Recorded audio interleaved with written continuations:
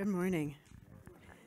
This morning's scripture is 2 Corinthians 1, verses 1 through 11. Paul, an apostle of Christ Jesus, by the will of God, and Timothy, our brother, to the church of God that is at Corinth, with all the saints who are in the whole of Achaia. Grace to you and peace from God our Father and Lord Jesus Christ. Blessed be the God and Father of our Lord Jesus Christ, the Father of mercies, God of all comfort, who comforts us in all our affliction, so that we may be able to comfort those who are in any affliction with the comfort with which we ourselves are comforted by God.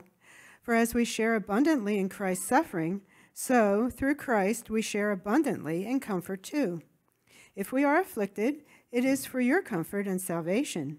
If we are comforted, it is for your comfort, which you experience when you patiently endure the same sufferings that we suffer. Our hope for you is unshaken, for we know that as you share in our sufferings, you will also share in our comfort. For we do not want you to be unaware, brothers, of the affliction we experienced in Asia. For we were so utterly burdened beyond our strength that we despaired of life itself. Indeed, we felt that we had received the sentence of death, but that was to make us rely not on ourselves, but on God who raises the dead. He delivered us from such a deadly peril, and he will deliver us. On him we have set our hope, that he will deliver us again. You also must help us by prayer, so that many will give thanks on our behalf for the blessing granted us through the prayers of many.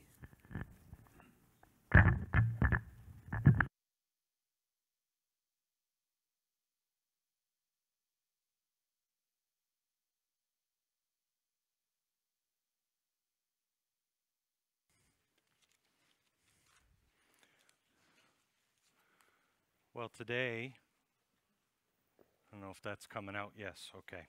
Today we start our new series in 2 Corinthians.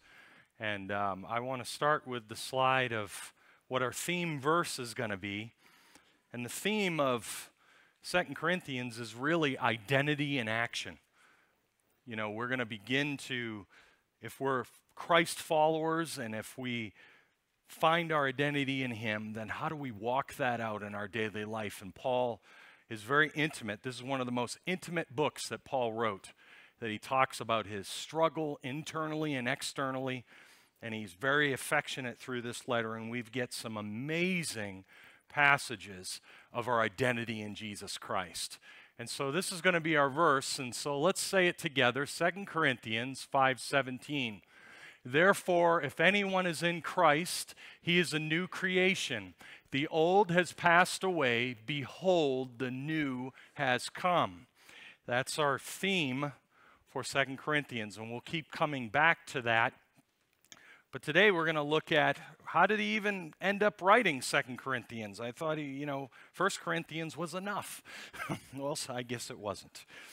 So he wrote 2 Corinthians, and I've titled this, Comfort Through the Uncomfortable. All humans struggle with the question of suffering. We ask questions such as, why is this happening to me?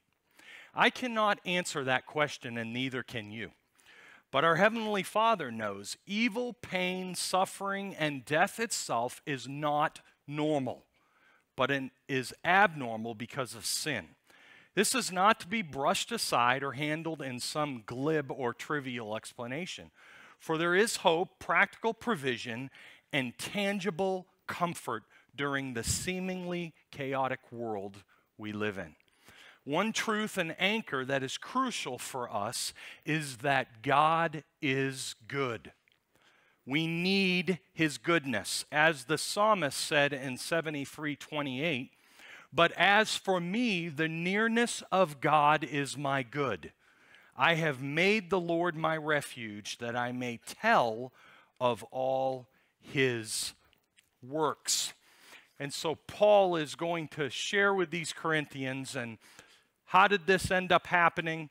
Well, Paul wrote 1 Corinthians while he was in Ephesus, and then he planned to go to Jerusalem, and he planned to travel. And he heard from Timothy that the Corinthians were making a mess of things. They were really having problems, and they were dividing, and they were struggling with sexual immorality, and they were struggling with a lot of issues, and it troubled him deeply. And so what he did was he sent another letter, and we don't have that letter.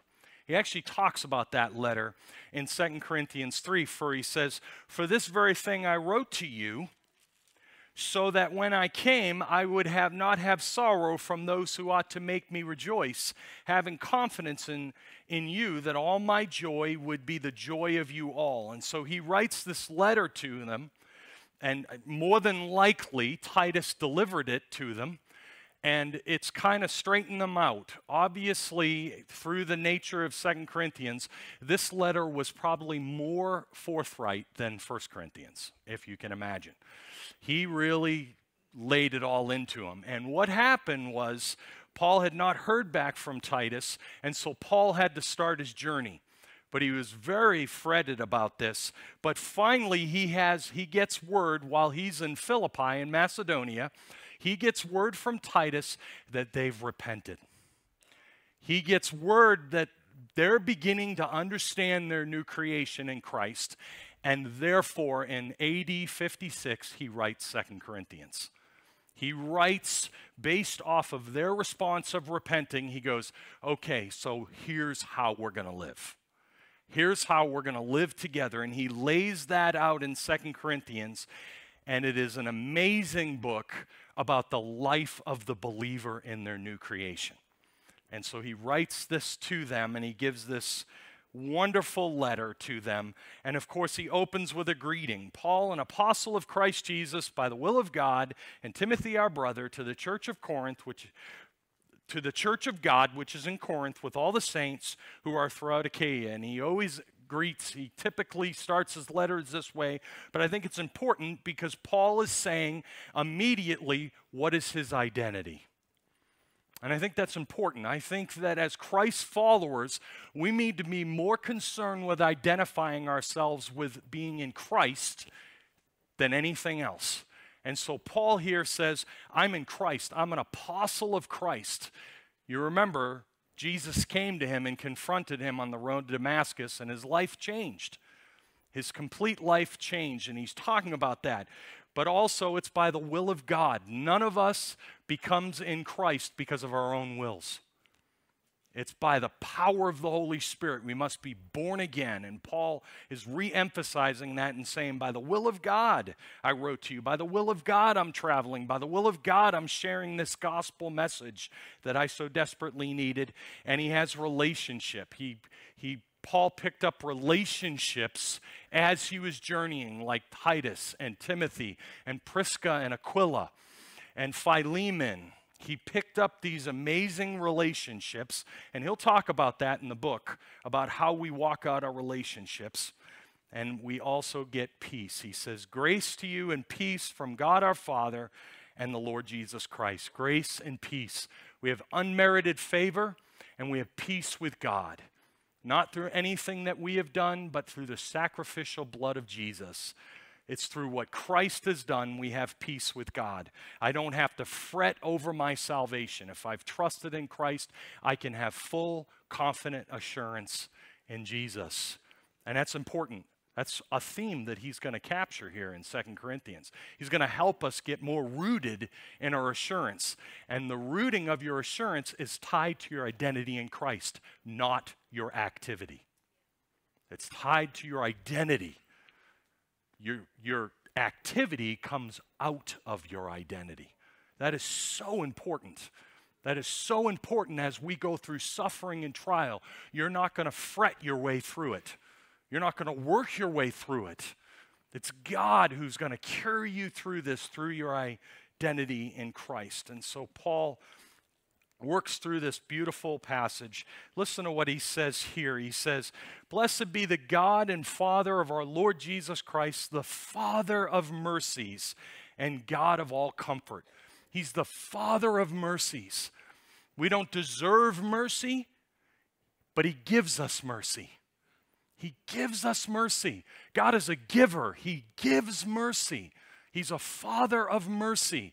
That's so important for our identity. Many of us don't view God, maybe because we came from a broken childhood, maybe because we view our worldview through news or whatever is happening in our lives or the suffering that we're going through. But we have to come back to this truth that the Father of all mercies, He's merciful, and He's the God of all comfort, emphasizing all. Comfort and mercy flow through who God is. And that's so important. That is vital to our understanding of who we are in Christ. The word comfort He'll use 10 times. Okay, so He'll use this word, actually in 11 verses, pretty amazing. He'll use the word comfort 10 times. And it's the word we get for parakleto, which is a word for the Holy Spirit. He's a comforter.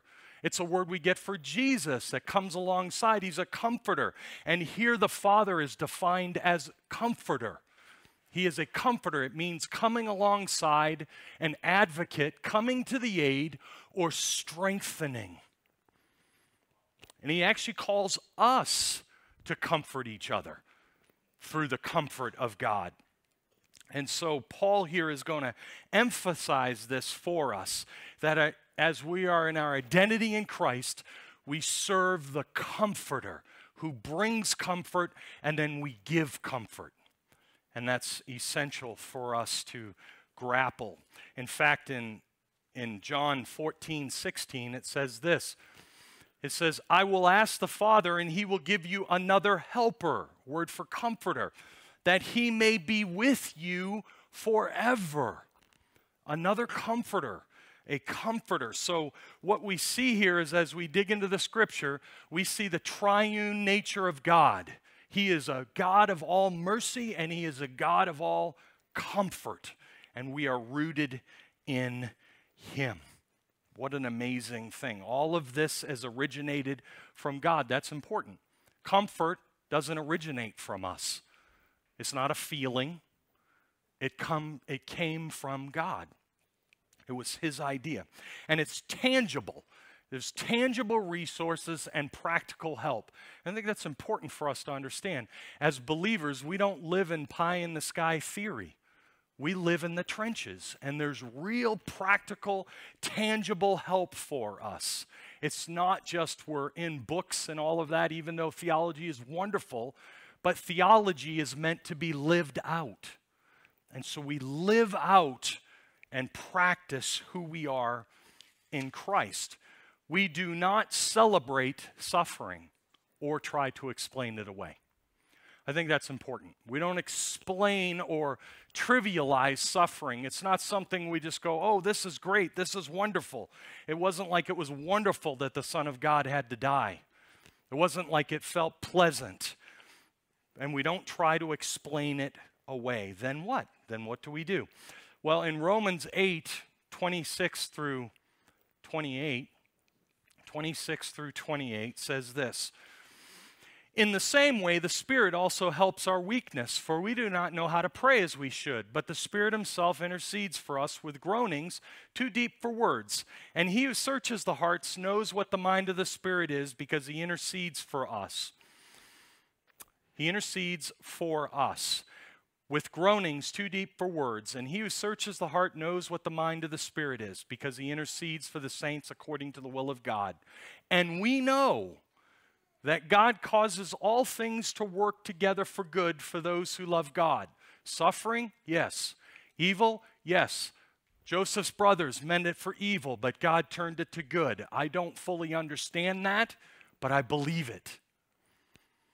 To those who are called according to His purpose. To those who are called according to His purpose. This is for people in Christ. Okay, this isn't just a blanket thing. This is for those in Christ. He's talking about us in Christ and our new identity. That's important for us to understand.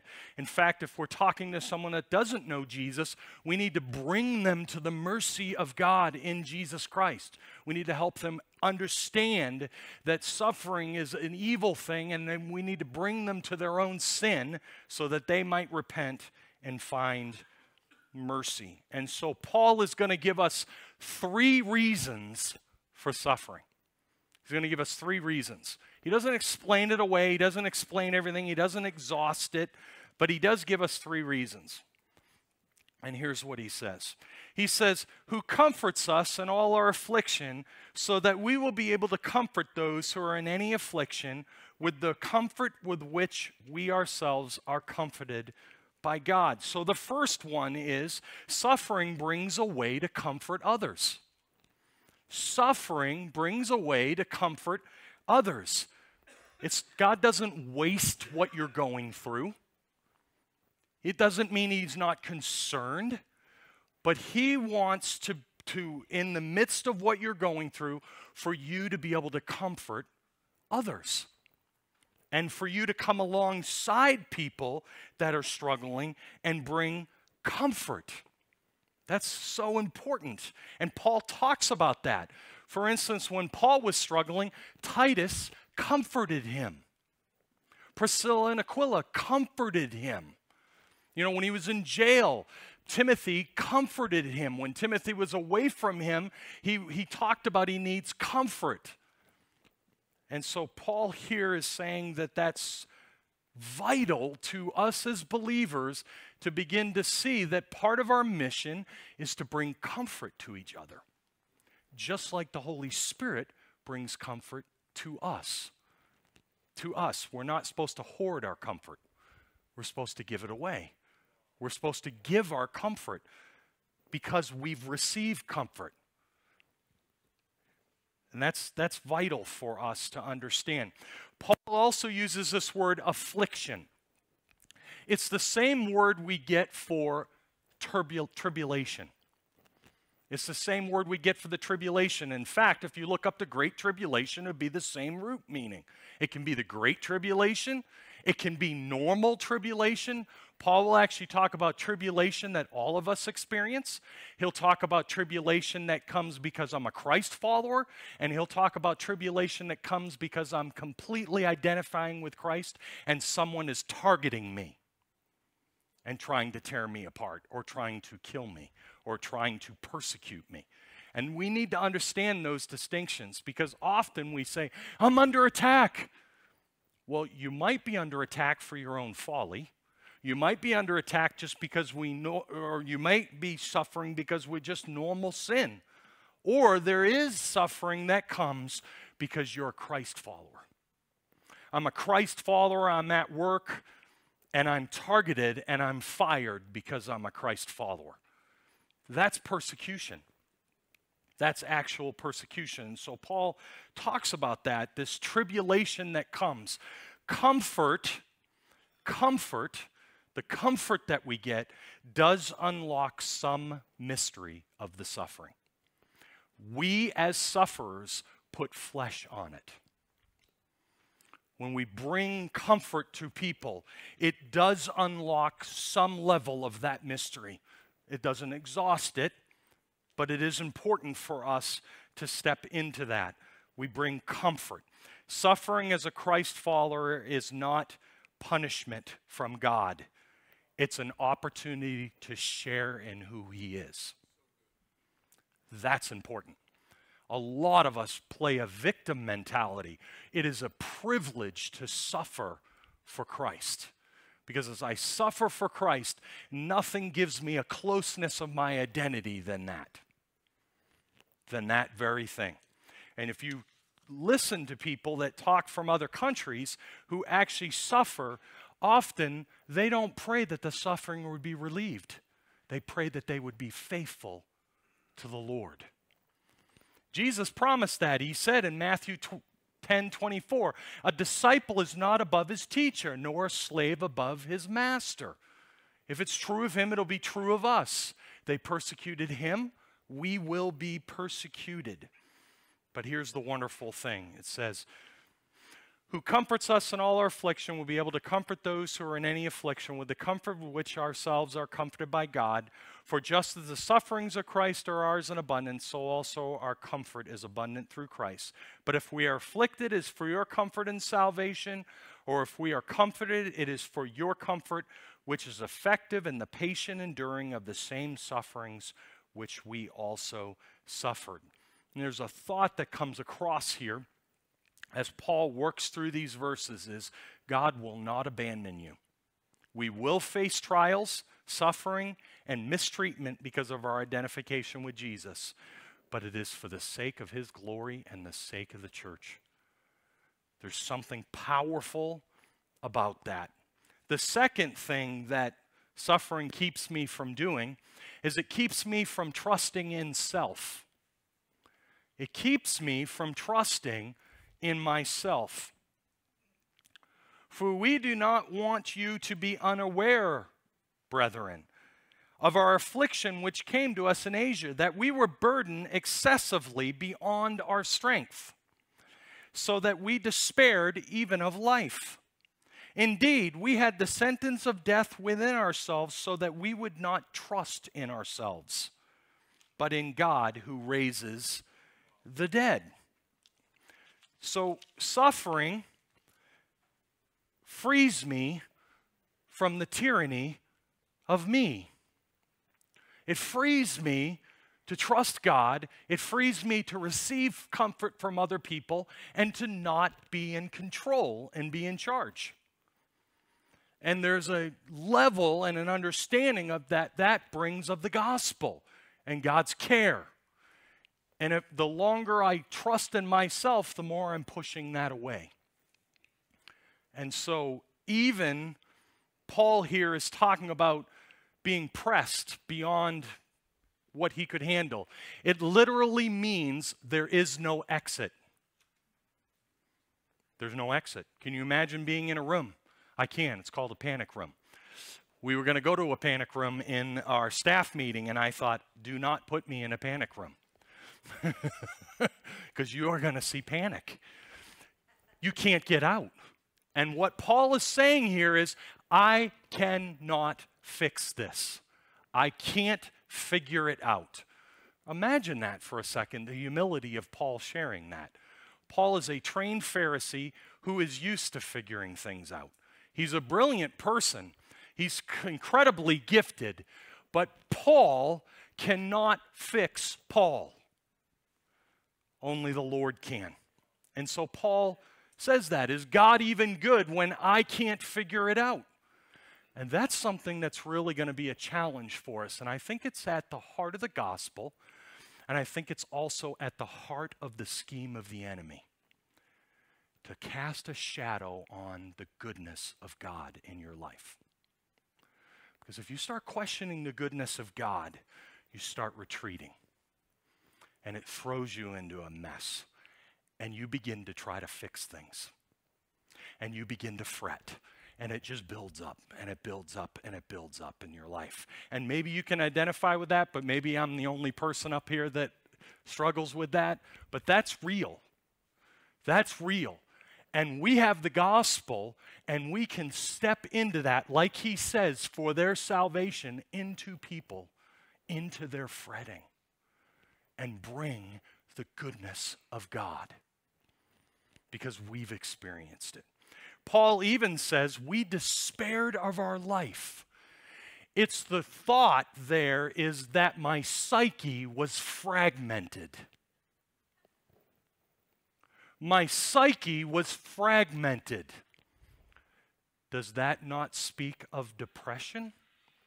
What Paul is saying there is, I was actually overwhelmed with my very life. Now, that's even more vulnerable of Paul to share. Because what Paul is saying there is, I'm sinful and I'm susceptible. I struggle. That to me gives me incredible hope. Because is God good even when I'm in despair? Think about it. Is God good even when I'm at my end? Can God find me there? Well, if we believe that we're new creatures, we have to say yes.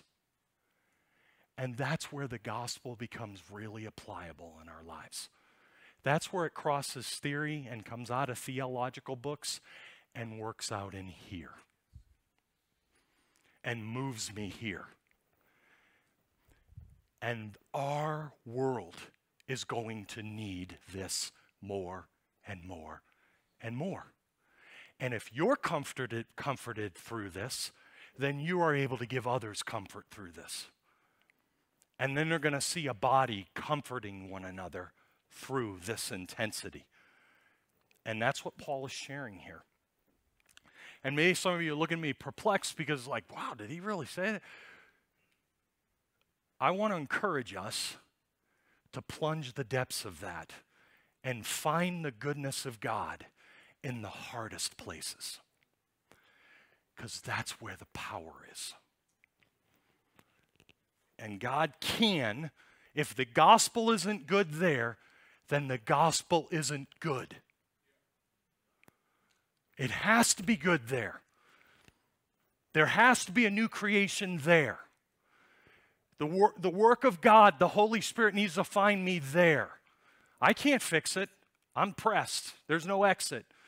But can the Word of God, can Christ be my sufficiency there? Yes. Is God good even there? And I want to encourage you that the place to come out of a place like that, and I know it because I've been there, is to come back to the cross. We as a body at Westbrook will have to stick really close to the cross because that's where our power is. That's where the power to overcome is. And that's why Paul says this, but God who raises the dead. He inserts the power of the resurrection and the heart of the gospel.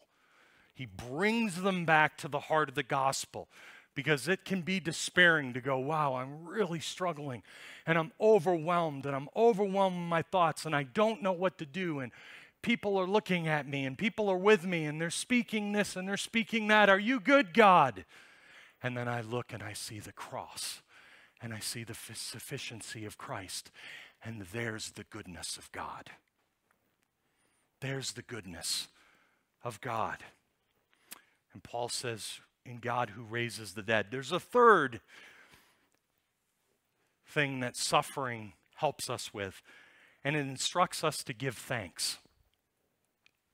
Suffering instructs us to give thanks. Listen to what Paul says. Who delivered us from such a great peril of death, and who will deliver us? He on whom we have set our hope, and he will deliver us yet. You also join in helping us through your prayers, so that thanks may be given by many persons on our behalf for the favor bestowed on us through the power of many. Giving thanks. Giving thanks. If you're struggling today with bitterness, which I have, with disappointment and doubts, and the goodness of God is clouded, go back to thanksgiving. Give God thanks for what you do know. And what you do know is that you can go to the cross. That is definite. That is God's final declaration of it is finished. And that's where you can go with thanks. I'm going to say this because it might challenge us. It might even bristle you a little bit, but attitude is a choice. It's not a feeling. Don't wait for the feeling. The feeling may never come. Remember, suffering's tough. Your feelings might be eternity lagged. But an attitude is a choice. And Paul is saying, as a new creature, I have a different attitude. I'm giving thanks to God. He will deliver me. That's not happy, clappy thinking. It's rooted in the sufficiency of Christ. As we close here, I want to give a few pieces of application. And I'm going to warn you, they're going to be counterintuitive. They're not going to come natural, and they're going to be tough. And the first one is, forget your issue. Pour comfort into someone else. Forget your issue and pour comfort into someone else. What? Forget my issue? Well, you can't fix it anyways. Forget your issue and pour comfort into someone else and find the goodness of God, because you will. He who wants to lose his life. He who wants to gain his life loses his life. And he who loses his life for my sake gains it. The second one, surrender and release. Give it to the Lord. Come to me, all you who are weary and heavy laden, and I will give you rest. Surrender, release it, and give it to the Lord. And if you have to do it 1,000,000 times, do it 1,000,001 times. And then do it 1,000,002 times. And just keep doing it, and keep doing it, and keep doing it. Release it, surrender it, and give it to the Lord. And finally, give thanks instead of becoming bitter. Give thanks instead of becoming bitter. Give thanks instead of becoming bitter. Bitter is a horrible weapon in the hand of the enemy. And it will destroy you, and everyone else will just pull away. It won't hurt other people, it will hurt you. Because the thief wants to steal and kill and destroy the goodness of God in your life. And if you give thanks and stick to the cross, he can't stand it. He hates that. Let's pray. Lord, thank you for your goodness and grace. Thank you for your goodness. As we sing, you're a good, good Father. You're a Father of mercies and God of all comfort. I pray there be freedom today. I pray that you would work by your Spirit in our hearts. I pray that we'd stick close to the cross this year, Lord, and we trust you to do your work in us, the work that we cannot do. In Jesus' name, amen.